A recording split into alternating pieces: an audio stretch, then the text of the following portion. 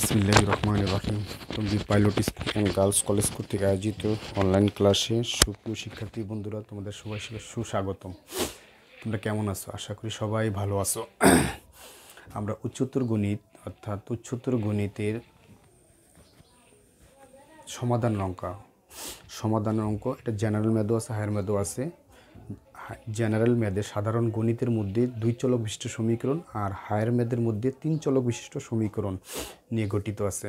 তাহলে আমরা 3 চলক বিশিষ্ট সমীকরণটা বজ্র গুণন প্রণালীটা নিয়মটা শিখবো, অর্থাৎ আর গুণন প্রণালী কীভাবে শিখবো সেই নিয়মটা আমরা শিখবো। আমরা ক্লাসে একটু দেখিয়েছিলাম 3 চলক যদি থাকে অর্থাৎ এক্স ওয়াই জেড, তা 3 চলকের অঙ্ক যদি পারি তাহলে আমরা 2 চলকের অঙ্কগুলো পারবো। 3 চলক বিশিষ্ট সমীকরণের সমাধান কীভাবে করতে হয়। সুপ্রিয় শিক্ষার্থী বন্ধুরা, আমরা আর গুণনের ক্ষেত্রে একটা সূত্র অ্যাপ্লাই করেছিলাম, মনে আছে কিনা দেখাও। এক্সের নিচে ছিল বিসি মাইনাস বিসি, ওয়াইয়ের নিচে ছিল সিএ মাইনাস সিএ, আর জেটের নিচে ছিল এবি মাইনাস এবি, পরে ছিল 1 2 2 1 1 2 2 1 1 2 2 1, এইভাবে ছিল ধাপে ধাপে। তাহলে এখানে একটু মনে রাখতে হবে, যদি বজ্র গুণন প্রণালী প্রয়োগ করতে হয় কোনো অঙ্কের মধ্যে যদি বজ্র গুণন অর্থাৎ প্রণালীটা প্রয়োগ করতে হয়, তাহলে তোমাদেরকে ফার্স্টে এক পাশ 0 বানাইতে হবে, একটা সাইডে কী করতে হবে, 0 বানাইতে হবে। তাহলে এই পাশটা যে কোনোভাবে হোক না গিয়ে যোগ অথবা বিয়োগের মাধ্যমে যে কোনো ওয়েতে একটা পাশ 0 বানাতে হবে। 2 নম্বর স্টেপ, তার পরবর্তীতে আমরা বজ্র গুণন প্রণালী 2টা সমীকরণের মধ্যে প্রয়োগ করব, অর্থাৎ 1 নম্বর আর 2 নম্বর সমীকরণের মধ্যে 1 আর 2 এই 2টা সমীকরণের মধ্যে কী প্রয়োগ করব, বজ্র গুণন সূত্রটা প্রয়োগ করব। সূত্রটা কীভাবে প্রয়োগ করব, প্রিয় শিক্ষার্থী বন্ধুরা একটু মনোযোগ দিলে আমরা বুঝতে পারবো। এখানে যদি সূত্র প্রয়োগ করার জন্য একটা সিকোয়েন্স আমি আপনাদের দেখাইতে পারি। যেমন প্রথম যে সমীকরণের সামনে যেটা থাকে, এই যে সামনে যেটা থাকে এটা বলে চলক। তাহলে a1 হইতেছে 1, b1 হইতেছে 2, c1 হইতেছে 1, আর a2 হইতেছে 1, b2 হইতেছে -2, c2 হইতেছে -2। তাহলে এই পার্টটা নিয়ে তারপর আমরা জানি সূত্রটা ফালাইবা। এক্স ইকুয়াল টু নিচে সূত্র ছিল বিসি মাইনাস বিসি, ওয়াই ছিল সিএ মাইনাস সিএ, আর জেড ছিল এবি মাইনাস এবি।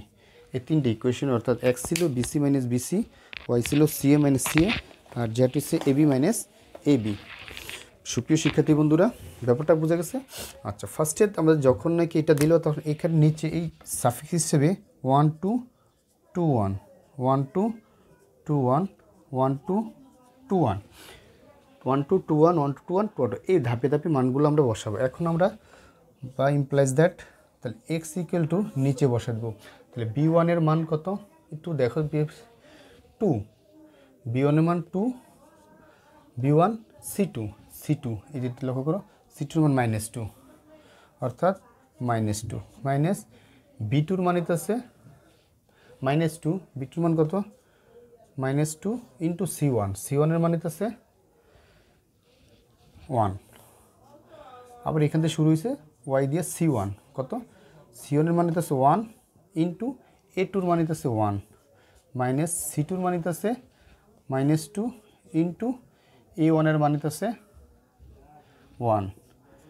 আবার জেড a1 তে শুরু হয়েছে, তাহলে a1 এর মান হইতেছে 1 ইন্টু b2 এর মান হইতেছে 2 মাইনাস a2 এর মান হইতেছে 1 ইন্টু b1 এর মান হইতেছে 2, b2 এর মান হইতেছে -2। সুপ্রিয় শিক্ষার্থী বন্ধুরা, আমরা কি করতেছি, এখানে গিয়ে কি করতেছে, মানটা বসাইছি, এই মানগুলো ধাপে ধাপে বসাই দিছি। তো মানটা বসাই দিছি, এরপরে আমরা কি করব, ফার্স্টে সূত্রের গুণটা আমরা এখানে আমরা একটু ক্যালকুলেশন করে নিব। তো -4 + 2 y 1 + 2 z -2 -2, তারপরে হচ্ছে x = -2, y = 3, এখন সময় z = কত, সকাল 4, 8টা। z = -4। তাহলে এই কয়টা মান বেরোল, এটাকে পুরোপুরি আমরা ইকুয়েশন যেহেতু কিছুই নাই, আমরা এটাকে কে ধরে নিতে পারি, কে ধরি, কে কি একটা ইকুয়েশন যেহেতু নাকি কোনো কিছু করা যাচ্ছে না, তাহলে এখানে একটা কে ধরে নিতে পারি। কি ধরে নিতে পারি প্রিয় শিক্ষার্থী বন্ধুরা? কে ধরে নিতে পারি। এরপর আমাদের কোন স্টেপে করতে হবে একটু দেখাচ্ছি আমরা। এই মানটাকে যদি আমরা এখানে বসাই, অর্থাৎ x/-2 ইকুয়াল টু কত? কে।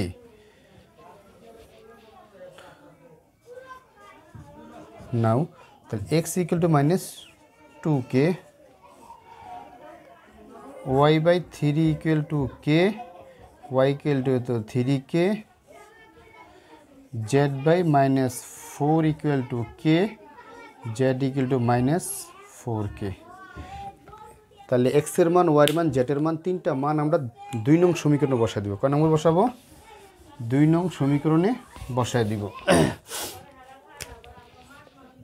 3 নম্বরে বসাবো, 3 নম্বর বসায় দিব।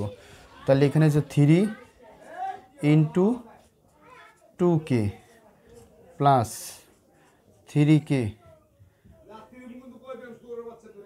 প্লাস -4k ইকুয়াল কত? 7। 3 দোকানে 6k plus 3k -4k equal কত? 7। তাহলে এখানে হচ্ছে কিভাবে দেখো একটু, 10k প্লাস 3k ইকুয়াল কত? 7। তো -7k ইকুয়াল কত? 7। তো k ইকুয়াল টু -1। তাহলে প্রিয় শিক্ষার্থী বন্ধুরা কত বাড়ছে k এর মান? k এর মান কত বাড়ছে? -1। k এর মান বাড়ছে -1। তাহলে 10কে আবার দেখা যাচ্ছে আমরা ফার্স্টে এই দুইটা সমীকরণের মধ্যে বজ্রগুণন প্রণালী প্রয়োগ করব যদি 0 হয়। অর্থাৎ যদি 0 হয় 2 নম্বর স্টেপের ভিতরে বজ্রগুণন প্রণালী প্রয়োগ করার পরে আমরা সিকোয়েন্স অনুসারে পরবর্তীতে কে এর একটা নির্দিষ্ট ধ্রুব সংখ্যা ধরে নিব। কে এর মানটা আমরা পাটে পাটে বসায় দিব।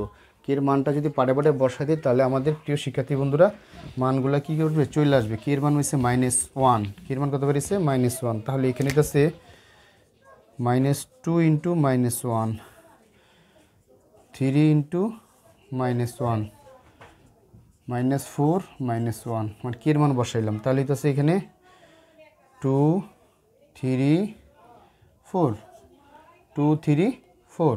তাহলে সুতরাং x y z এই তিনটি ইকুয়েশনের মান বাড়লে কত? 2 3 4। এই হলো বজ্রগুণন প্রণালীর মাধ্যমে সমাধান করে একটা প্রসেসিংয়ের 3টা অংশ, 3টি স্টেপের ভিতরে যেটা নাকি ধাপ 3 চলক বিশিষ্ট সমীকরণের বজ্রগুণন প্রণালী অর্থাৎ আর গুণন প্রণালীর মাধ্যমে সমাধান করা। তাহলে সুপ্রিয় শিক্ষার্থী বন্ধুরা এই সমাধানটা মনে হয় আশা করি তোমার খুব কাজে আসবে এবং তুমি যদি চেষ্টা করো অবশ্যই পারবে। অবশ্যই পারবে। এই 3 চলকের পরিবর্তে যদি আমরা এই যে জেড ধরছিলাম, জেডের জায়গা এই জেড ধরছিলাম, এখানে যদি 1 বসায় দেই তাহলে এটা 2 চলকে রূপান্তরিত হয়ে যাবে। জেডের পরিবর্তে যদি 1 বসাই কয় চলক হবে? এটা 2 চলক বসাবো। জেডের পরিবর্তে 1 বসালে আমরা এখানে 2 চলক বিশিষ্ট সমীকরণে কী হবে? রূপান্তরিত হবে।